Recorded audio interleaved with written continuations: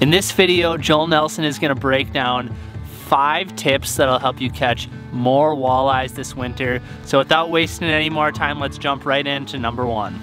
I want you to fish higher in the water column than you're used to. I don't want you wallowing around down in the bottom. Now we know that walleyes love feeding off the bottom. So often you'll see that mark just come right off the bottom and separate and work its way up. And that's great because that's where they're originating from. But the problem is if you're jigging down there, 2 things happen. The first thing that happens is you're surprised. You don't see the bite. You don't get to see that fish develop on your jig and you get to work it upwards as easily. A lot of times it's there. You might even feel it hit and miss it because you're blind. If the marks merge, you don't see much. The second problem with that, the fish doesn't see you as easily.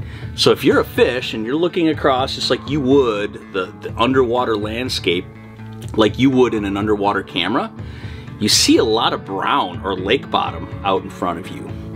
Now things that are higher off the bottom, say at least 2 or 3 feet off the bottom, they get to look up, and quite often that's light coming down, or if you're shallow enough, maybe the bottom of the ice. And fishing higher in the water column, again, easier for the fish to see you and easier for the fish to find it and you to be ready for it. So those are the 2 things that you need to do and that fishing higher in the water column is really going to help you with. All right, that's number 1. The number 2 thing that I'd love to see you do when you're out walleye fishing is give them a buffet, a variety. If you're fishing with other anglers, which so often we are, right? Fish a number of different looks. Give them a horizontal look, give them a vertical look.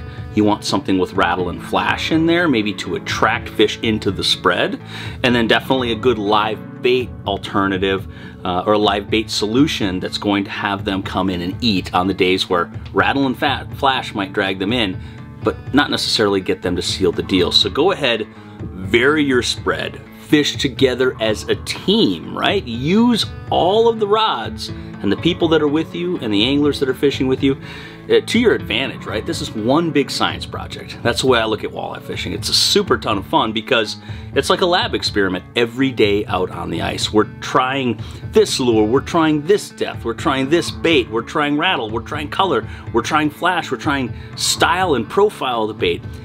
And with enough looks in a target-rich environment, you let the walleyes tell you what they want to eat, and that is the best way to figure out the secret to any bite. You're going to have clear patterns, clear winners that emerge as, hey, these are the ones that work for today, for the time period we're out here, for the weather conditions we're faced with, for the depth of water we're at.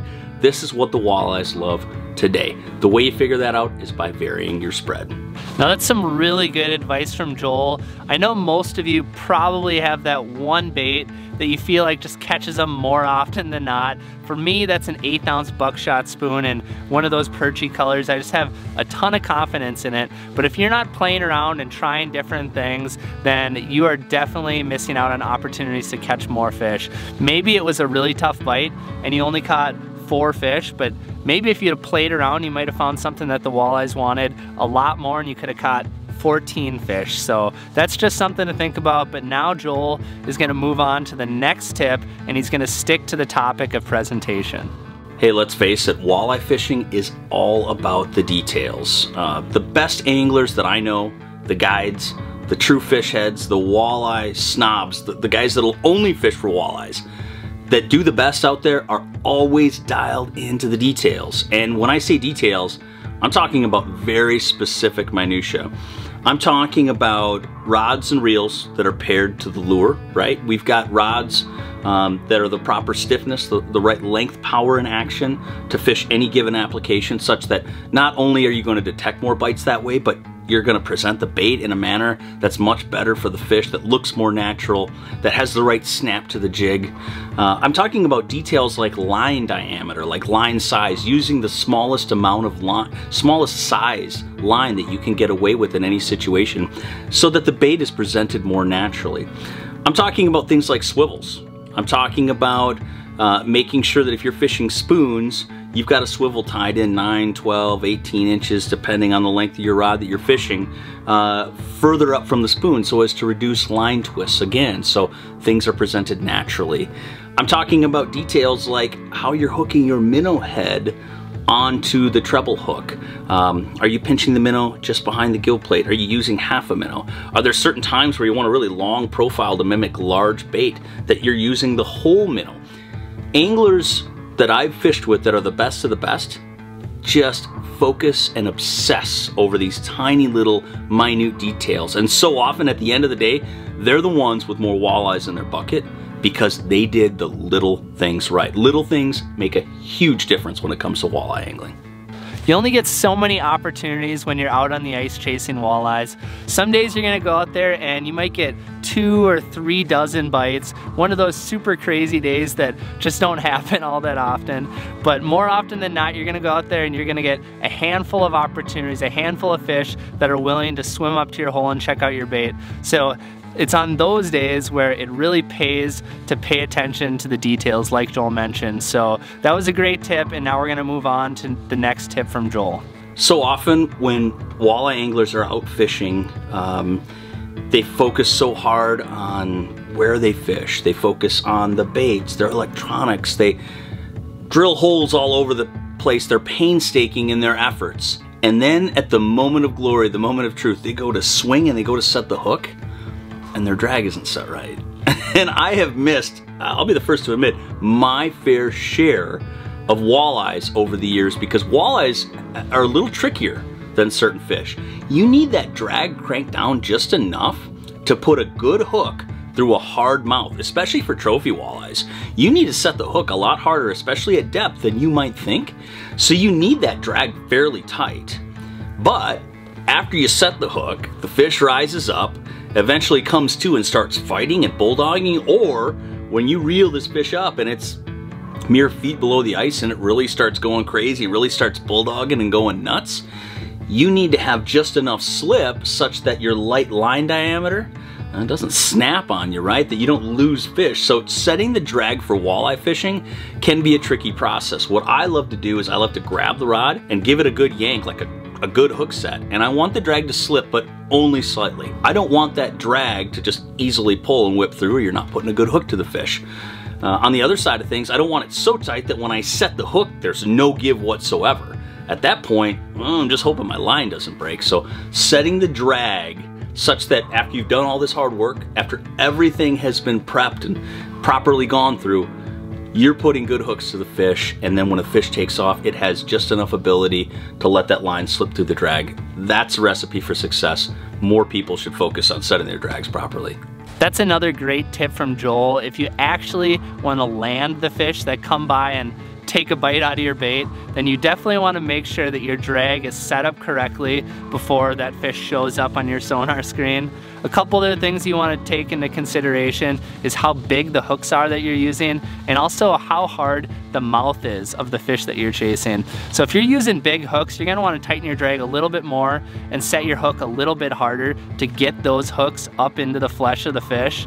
And also, if that fish has a really hard mouth, you're going to want to do the same. Set the hook a little bit harder with that drag tighter.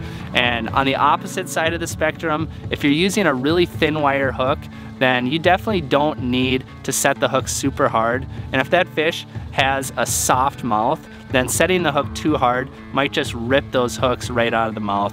So something to consider, but now Joel is gonna move on to the 5th and final tip. You've probably heard me say this last tip before, but I can't overstate how important it really is to ice fishing and my success on the ice in general.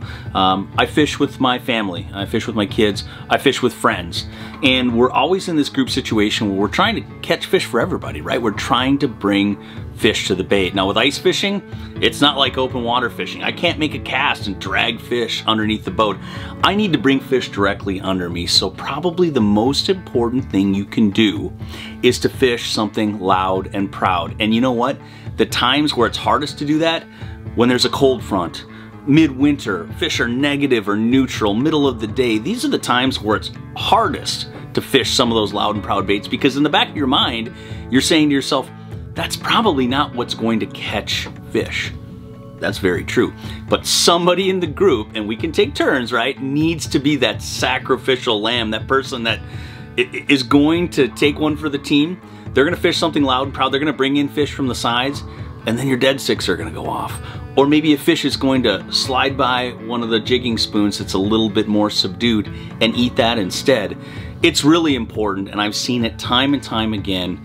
When drawing fish in from the sides, you need something more aggressive, like this ripping shad.